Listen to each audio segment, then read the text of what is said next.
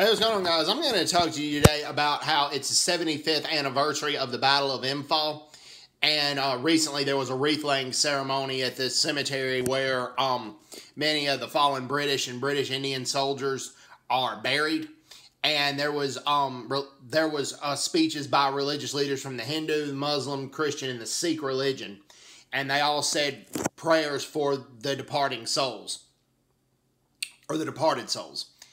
The battle began on March 8th, 1944 and ended on July 3rd. The 75th anniversary has already been commemorated in the Manipur province, where the battles of Imphal and Kohima occurred in the Manipur province and also the Nagaland province of modern-day India. And we need to remember the Battle of Imphal. That was just as key of a World War II battle as D-Day was.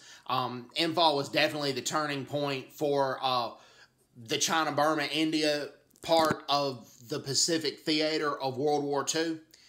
And those brave soldiers need to be remembered. So, hope everybody's doing well. Take care. God bless. And bye-bye. Bye-bye.